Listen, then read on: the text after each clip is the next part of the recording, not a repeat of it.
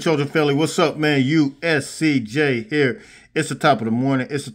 Listen, I hope everybody is getting ready to get up, get out, and make some things happen this morning. Listen, USC, Lincoln Riley, and staff, we are witnessing something that we have never seen in a long time. Look, it's straight go time. It's only popping. It's only cracking. USC surges to number 5 in the country. And we're going to talk about this class. You guys know I brought you 2 videos yesterday. Marquise Gallegos, he just made his commitment yesterday, as well as the big-time offensive lineman, Mekhi, out of the state of Texas. Humongous guy. Both of these guys are 4-star prospect. And look, USC is now flipped, 3 players now from Oregon. Oregon projected to go to Oregon. USC was absolutely, looked like they went on the radar for some. And Ryan Palin's father actually, his brother actually said that USC wasn't even in the picture. I think they had an uncle to work at Oregon, and the whole family was Oregon. His brother played at Washington State. But something is in the air with Lincoln Riley. Something is in the air with the staff. We got to give credit to Coach Henson. Got to give credit to Dante Williams. Got to give credit to all those who are participating in this big recruiting. Coach Henson's wife. I mean, you're hearing her name quite a bit. I mean, everything that we're hearing right now, it is just unbelievable, and it's moving and grooving in the direction that USC will continue to surge. We're expecting more commitments. You guys know I brought it to you Monday talking about David Pele, and we're looking for him this Saturday, and we're expecting more this week. And so, look, man, let's take a look at the recruiting class. Let's kind of compare and contrast and see why USC is surging in this particular class. Let's go. One of the things we can absolutely not dismiss is the phenomenal job right now that USC is doing with the offensive line. You see Hayden Trader, Manasseh Itti. You see all these big boys, man. You see Mekhi there, and you see Jason Zandamila. I mean, it is straight up go time. What USC is doing, you got a Florida guy there. You got a Texas guy there. You got a California guy there. You got a Colorado. USC is recruiting like the national brand, like we once knew it. And USC and Lincoln Riley and the staff, I mean, you think about this. Think about the recruiting that we had last year with the offensive line. Michael Benuelas, Amos Talele, Alani Noah. You think about all of these guys, and USC was able to come back, couple that with these guys in the 2024 class. I mean, you're talking about Big Ten ready with the guys that we got from the 23 class, and then you got these guys here. Man, it is straight up go time. It's on and popping. It's on and cracking. And see, this is one of the things that's highlighted to me in my mind as it relates to the class. They continue to get the big boys. And yes, we're going to get the big boys on the other side of the ball. You guys can expect some of that to happen this week. You're hearing it from me first. But what USC is doing right now, what the coaching staff is doing right now, is absolutely unbelievable. All these guys are part of USC's class. And I wanted you to take a look at these guys. All right, so this was Marquise Gallegos from last night, and he started it off last night, and gracefully so. Him and Mekhi both had those times kind of running into one another, and so they were both supposed to commit at the same time, which was 4 o'clock.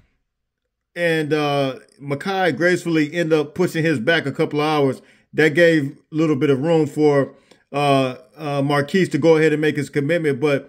You guys seen this film. It was him that committed last night. He had a beautiful commitment video last night, and talked about how he wanted to stay home and how he wanted to represent the whole team. Drove up in the Coliseum. It was incredible, his footage. But look, man, you guys know I did a video about him, and I'm just going to be honest with you, man. As far as players in this class, this guy right here might be one of my favorites. And the reason being, he is an absolute ball hawk. He is a ball hawk like nobody's business. But anyway, Oregon was on his radar, and he canceled his trip along with Palin. They both canceled their trip. As a result, you guys see him now here. They are USC Trojans. And so, look, man, you guys hit me in the comment section. But this was the guy that started it off last night. Ryan Palin started off Monday night, and then completing it last night was Mekhi. big offensive lineman out of Texas. And we got more coming. Lincoln Riley put it up. We have more coming. He said job is not finished. Job is not finished. And that commitment from Marquise was actually followed up by another one, incredible, out of the state of Texas, man. We got a big boy, big body guy, man. 6'4", 280 pounds, offensive lineman, man, out of the state of Texas. Look, USC is moving and grooving in a direction that's like no other right now. And what can we say about what Lincoln Riley and staff is doing right now? You got to give them the love. You got to show them the love because it's only popping. It's only cracking. And look, as we look at the 2024 class, we'll talk about that as well. It is just unbelievable what we see and what we're witnessing from this class. Guys like Dakota Field, Xavier Jordan. You got so many guys. You got Cameron Fountain.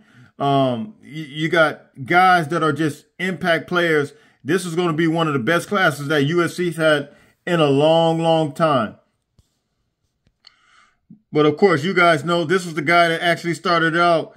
And I did a video on him, Ryan Palum, 5'11", looks more than 5'11". 5'11", they say 175, but he looks bigger than that. But he's just a smooth route runner, man. And when I did the video the other day, it was quite a few people that said he looks like Robert Woods. Some said he looks like Deshaun Jackson. Some said he looks like a combination of Deshaun Jackson and Robert Woods. I mean, I've heard Marquise Lee, but he's from Long Beach, California. USC was able to get this 4-star prospect. And look, we are flipping guys that are from Oregon that were committed. Well, crystal ball to Oregon. Ryan Palum was one of those guys. And so right now, man, it is absolutely, positively straight up go time, man. It's only popping. It's only cracking. Ryan, actually, it was his brother that coaches. He's the head coach at Milliken High School. And his brother was the one that actually stated that Ryan didn't even have USC on the radar. There was no plans to go to USC. In fact, they were going to go to Oregon. His brother, his uncle played coached at Oregon. Ryan's brother played at Washington State.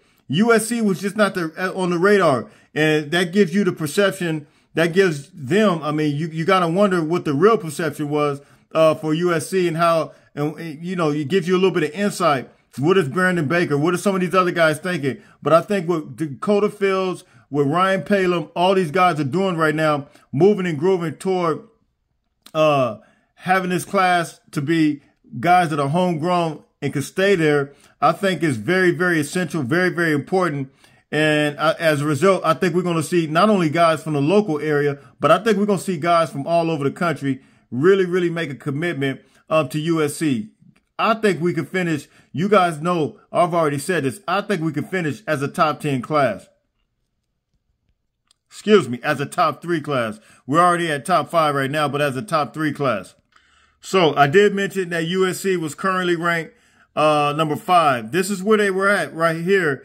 Number 6, just sitting at number 6, about to bust through number 5. And if you look at the players, this is before the actual other commitments, but you see the 4 10-stars. This is according to On3. 4 10-stars, 3 3-stars, and then which was a total of 13 commits. We got a total of 15 now, but they gave us a 91.56 when you're talking about the caliber of players that we have right now. So now we moved up to the number 5 spot. I think it's very possible that USC could easily move to the number 3 spot. Now, before I get out of here, I just want to give a big shout out. What a phenomenal job that Coach Henson is doing for the 2nd year in a row. I told you guys, I called out those big names, the big uglies. Some of the guys we got, Michael Benuelas, Amos Talele, Eleni Noah. And you see him there with Hayden Trader, 6'6" guy. Look, man, USC and Lincoln Riley and what they're doing with Coach Henson is a phenomenal job. And I got to give it up to him. I got to give big props to him. The next one, the last one, I'm going to give it up to Dante Williams, man. Can we just say that Dante is doing what he has to do as it relates to being a recruiter? We can't take it away from him, man. He is going out there. He's working. He's knocking it out. He's putting the work in. And look, it's straight up go time with Dante right now. The recruiting is on another level right now. Oregon, some other schools, they thought they had us. But look, USC is coming out of nowhere right now. on and popping, on and cracking. I've never seen it like this. I mean, it is so incredible. It's so exciting. I can't even put my phone down literally all day long because I know that something is about to happen. Something is about to pop off, and I don't want to be lost in the sauce. And one of the reasons being is Donte Williams is in the middle. He's in the center of that. And so, look, man, you guys hit me in the comment section. This is all I got for you. USC recruiting continues to serve.